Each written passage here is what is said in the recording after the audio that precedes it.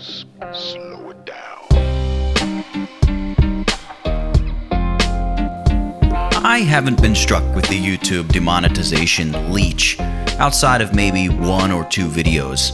But there are very many great channels who are being ravaged by a wave of demonetization that is going to starve out many up-and-coming channels for whom YouTube is only a side hustle at this point. Those channels who sort of need this ad revenue. So while the issue of YouTube, the adpocalypse, and questions about the fairness and integrity of YouTube as they apply or relax their guidelines for creators, while this isn't really my problem, that doesn't mean it isn't a problem. What's right and fair is right and fair, and how it affects me doesn't change the objective rightness or fairness of it. Over the past year, YouTube has been receiving heat from a lot of different creators because of their new trigger-happy response to videos that they deem not suitable for advertisers. These videos are set aside to receive nearly no advertising, or in many cases, they're completely blacklisted from having ads placed on them at all. Obviously, this leaves the creator of that video without ad revenue that they normally would have gotten. Now, YouTube does have a system in place to appeal your video's status, but when you consider that most content on YouTube receives the bulk of its views shortly after it's uploaded, you're still going to miss out on many of those sweet, sweet advertising dollars. One of my videos was demonetized, so I submitted it for this review. That was over a month ago. I've heard nothing, and I've seen no change. At this point, I've pretty much missed out on that ad revenue. Now, I can't really complain too much, because this hasn't been a problem that's afflicted me, but many others do have it much worse. Now, I want to talk about what brings me to this video in general. There was this terrible shooting that happened in Las Vegas, and Casey Neistat made a video about ways that fellow YouTubers and his subscribers, ways they could help those who may need it out in Las Vegas. He didn't glorify the event, he didn't even cover the event as a breaking news story, and he didn't show images of the event that had transpired. The video is just a guy sitting in front of his camera, doing what he thought he could to help these people, and showing some serious love to a community that was in some serious pain. Well, for this, his video was rendered as not suitable for advertisers. This despite Casey explicitly stating that all the ad revenue from that video would be going to a GoFundMe page that he had set up for making collections. While that GoFundMe has raised well over $250,000, it still feels strange that YouTube can't make some kind of exception or even a rapid review to ensure the bulk of these early views generate some ad revenue. And here's the part that makes you really question the integrity and fairness of YouTube. Casey tweeted his outrage about this video, and it actually prompted a response from YouTube. And I guess that seems reasonable enough. You make the rules, you follow the rules.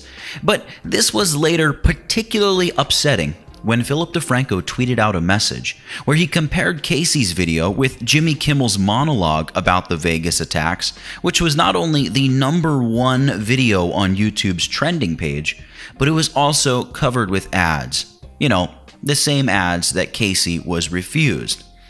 So while YouTube claimed that its guidelines meant Casey would not receive monetization, here we have the #1 trending video on the YouTube platform, raking in views and advertising dollars, while being about the same exact subject as Casey Neistat's video.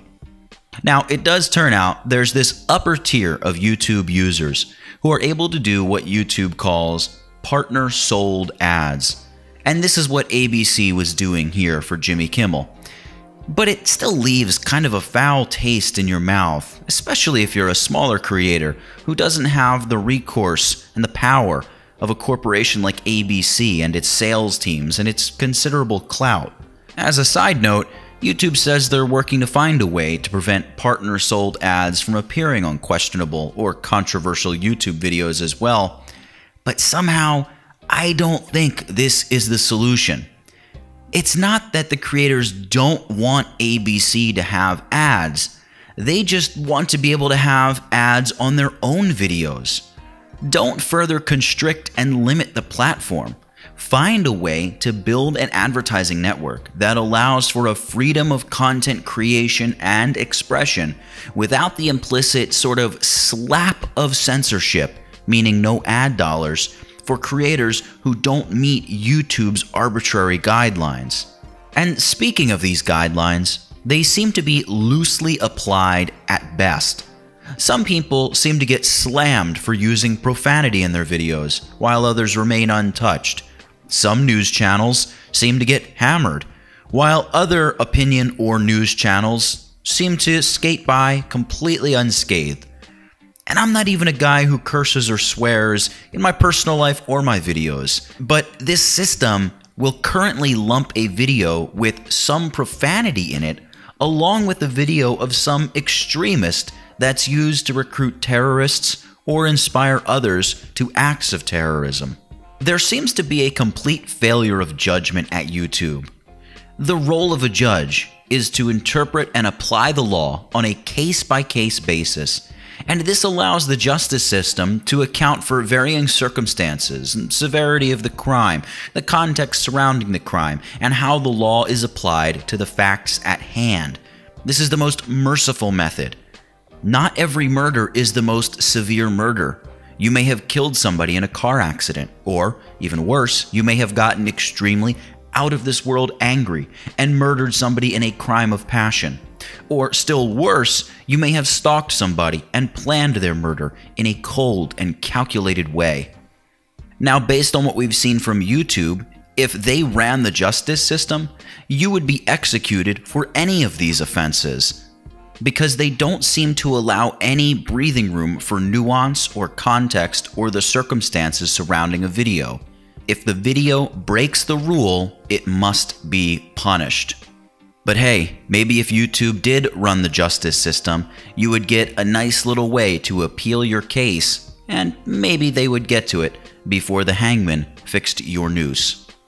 This lack of good faith by the general community toward the YouTube overlords is only further accentuated when you have a recently uploaded video exposing a New York Times employee who was boasting about getting things to the front page of YouTube, quote, because he had friends at YouTube who curate the front page. Sounds bizarre, but it would explain how and even why the front page and trending pages of YouTube often seem so irregular, in the fact that content that is not being well received sometimes is featured prominently, while other content that seems to be blowing up is left off entirely. And the trending page is also bizarrely regular in the fact that seemingly every late-night show host and a select number of YouTube creators regularly make appearances on the page no matter what. This does raise the question though, do we have to tailor our content to the subjective morality and sensibilities of a programmed YouTube AI bot, or what some panel of internet justice fighters think is okay? This is a subjective morality at best, and it's going to be an ever-moving target. What happens when today's normal becomes tomorrow's taboo? And in an age where we're being conditioned to be ever more offended, where does this path lead us? In YouTube's About section of their Impact Creator Lab, they have a statement about freedom of opportunity, where they say, "We believe everyone should have a chance to be discovered, build a business, and succeed on their own terms, and that people, not gatekeepers, decide what's popular." Yet it would seem that we do have to bend ourselves to the gatekeepers who decide what can and cannot be monetized and what will or won't be promoted. Content on YouTube already now consists of seemingly 80% Jake Paul reactions, diss tracks, and reactions to diss tracks. And with the current crackdown of edgy content or newsworthy content, or really pretty much anything that resembles real life, I think YouTube stands poised to lose an entire genre of content and creators. Edgy content is one of the things that makes YouTube so much different than your canned, controlled, and propagandized television. YouTube is setting the stage for edgy content creators to leave the platform and find revenue elsewhere. I think one of the only things that is holding these creators on the platform is the thought that YouTube will still bring them more traffic than any alternative in the marketplace.